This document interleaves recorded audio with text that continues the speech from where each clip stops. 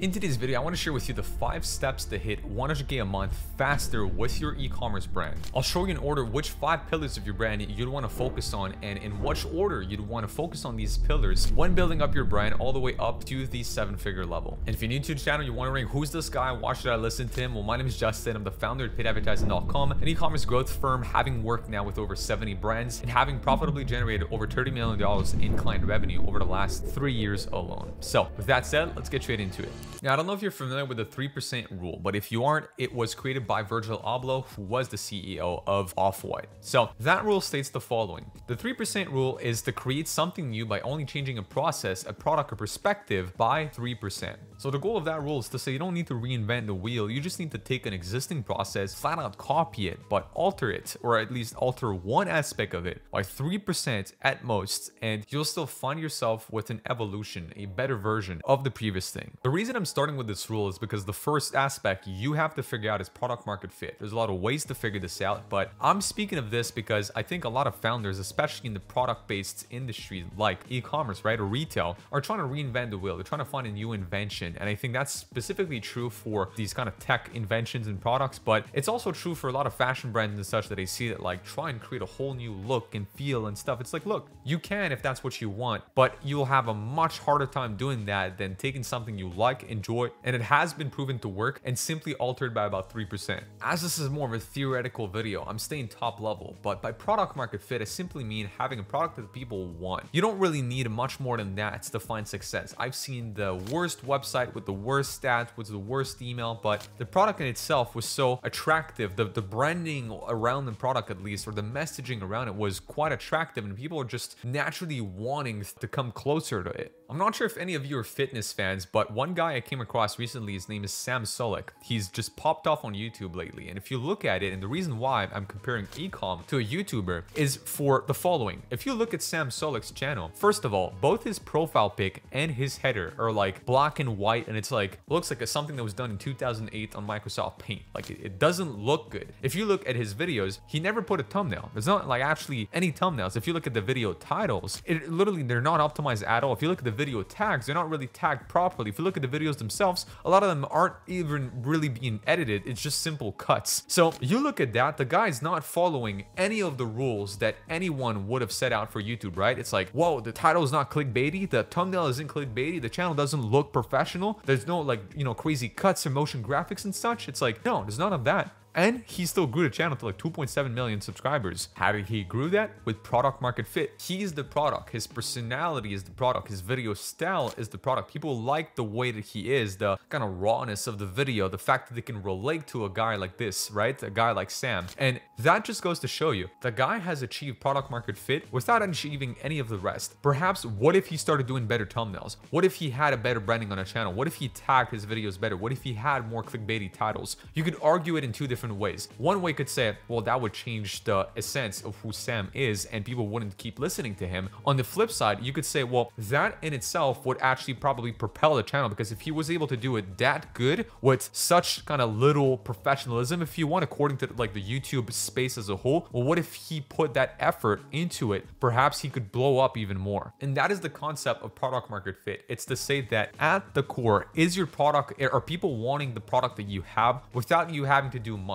Speak to people around you, speak to friends, family, post in Facebook groups. Are people wanting to buy what you have to sell or not really? And if the answer is not really, then change what you're selling, because your product in itself should have people wanting to buy it actively. And now that this is covered, let me now get into the 5 steps that I believe are what you need to put into motion. Once you figured out product market fit, get into these 5 steps in order. One of the most important things that you have to remember in business, it's just not about what you do, it's about the sequence in which you do things. Sequencing is as important, if not more important, than the actions you take. Because so many people seem to skip ahead and burn cash too quickly, whereas they should have taken different steps, such as step number 1 being, in my opinion, CRO. CRO. A lot of people usually push that all the way to the end. They're like, figure out ads, figure out email, figure out all these other things. No, I would focus on having a good website from the start, having a high converting website from the start. Now you're going to tell me, Justin, I need traffic. Sure, but spend the money to have a guy make that website for you in a professional manner from the start. Don't skimp on the website. That's like your storefront. I always say that. It's like, it's the essence of your brand. This is the everything of your brand. Everything goes through your website. Whatever you do, organic, email, influencers, ads,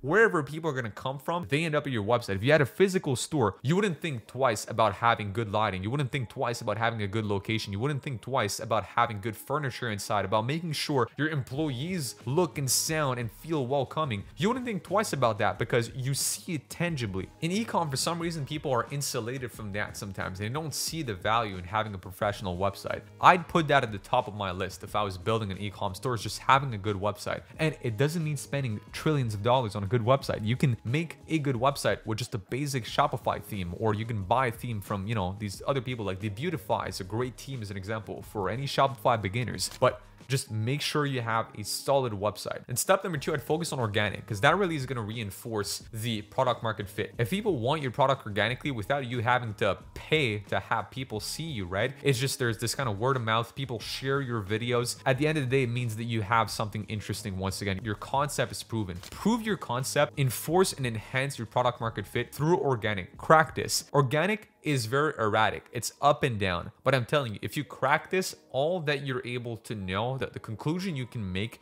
if organic works is one of two things. Either you have product market fit, or either you're trendy. One of the two. Hopefully your product market fit. How do you know? If you're trendy, it means you'll see a lot of spikes in your views, right? You'll get like 500K views on one video. The next one's going to do 2K, right? This is how you know you're trendy. If you're trendy, don't think that you've proven product market fit. This is where I've made a video in the last couple of weeks talking about how dangerous it is to blow up organically in the e-commerce space. I've seen that one of our brand actually was acquired by 2 investors, and then the investors are the ones that came to us to work with the brand, which wasn't in a distressed spot, but the brand at their highs was making almost $500,000 a month, but it was making that amount in like the span of 2 days because it kept blowing up with like a random TikTok and then would die off completely. And if you look through their TikTok account, they'd had like 1 or 2 videos that got like 12 million views, got them like 400K in sales, and then died off the next day. And that's scary because you're trendy for a second, you're relevant for a minute, you make a lot of money, and then as an e-commerce founder, naturally you'll be like, oh wow, I'll reinvest this, I'll buy more inventory, I'll buy more stock. But then you end up shooting yourself in the foot because that was a short-lived moment. So do organic to prove product market fit.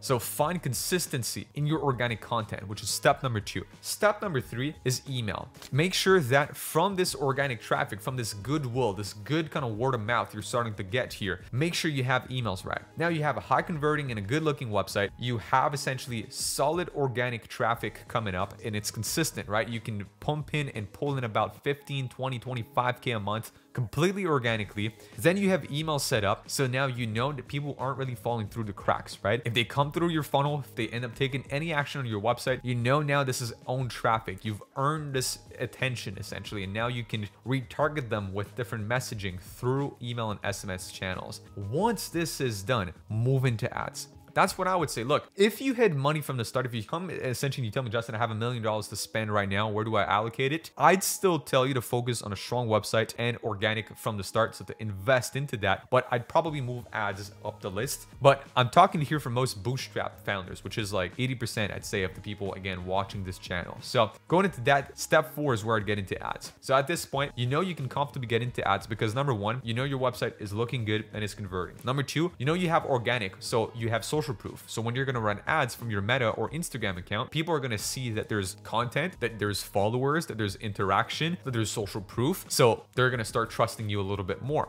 And once you start running ads, once again, there's going to have the email. So now that you know that if you bring traffic to the site, but they fall through the cracks, well, email is going to be there to recoup essentially these sales. So you know your ads are going to be launched efficiently. And finally is where I'd get into influencers, which I think is one of the most important parts that people often underlook, is how important having content creators and faces associated to their brand will be.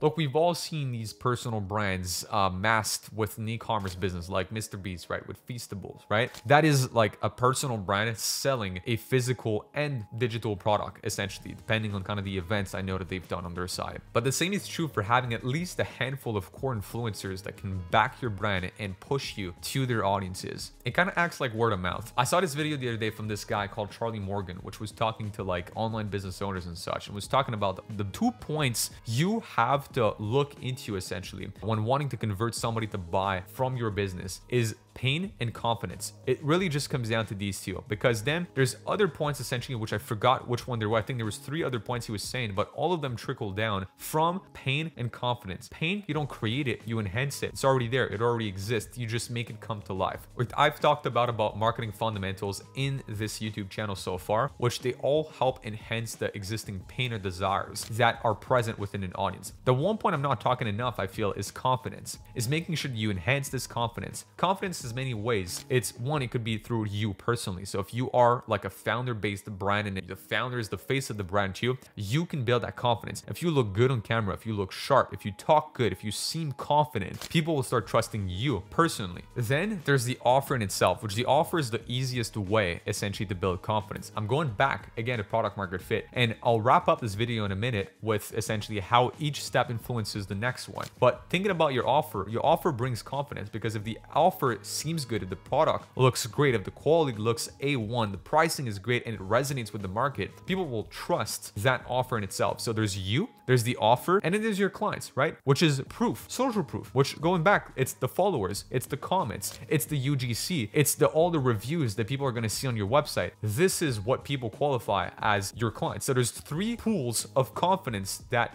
you can essentially feed and continually foster to help your clients make this buying decision. So your offer, yourself, as well as your clients. So tap into pain with the marketing fundamentals, tap into confidence with your offer, with yourself, as well as with your clients. So proof, UGC, and such. So then going back to the start, you have product market fit in a sense where people around you seem to want that product without you having anything yet. You don't really have a website. You don't really have like a social media pages. It's just you're talking about the product in itself and the product seems interesting. Great. Okay, that's pretty good. Now you are ready to get into these 5 steps. 1, you build yourself a solid website. So now you have a solid storefront. And again, confidence, right? You start looking a little bit more legit. You think through your offer at this stage. You make sure your website conveys that offer good. So now you kind of go into this step 2, which is your offer again. So now you've covered 2 pools of confidence right there by having a solid website that displays a good offer. So second priority is organic, right? You're building your organic following to make sure that you're enhancing that product market fit, and make sure you're building the foundational 3rd pool of confidence, which is your clients, right? Making sure you have a client base, you have proof, you have essentially these UGC that comes organically to you. People are tagging you in their posts. So now essentially already with the first 2 steps, so with having a solid website and essentially your organic crack, you have built up your 3 pools of confidence, which is where you're available now to tap into the pain side. Pain side is usually more done through marketing, essentially through either paid or retention channels. So you get into email to secure the groundwork. So to secure the back end, make sure that people don't fall through the cracks. You get into ads. So now you're feeding the pain, you're enhancing and amplifying the pain that these people have, pushing them to your website, pushing them to take action. Once they get to the website, once they get to your social media page, the 3 confidence pools are already built up. So now they feel even more confident about their buying decisions. Your conversion rate goes up. And now that you have the money and the liquidity, you can go out there and find bigger names and bigger faces to help you enhance even more this confidence pool and keep kind of securing the traffic channels you get to your brand by partnering with influencers. And if you've made it this far, you are an e-commerce brand owner, you want to partner with a paid ads partner on a Meta, TikTok, and or Google, then click the link down below and book a call to speak with our team today. On that note, I'm going to wish you an amazing day. Check out other videos on the channel for some more useful e-commerce marketing tips, and I'll see you next video. Peace.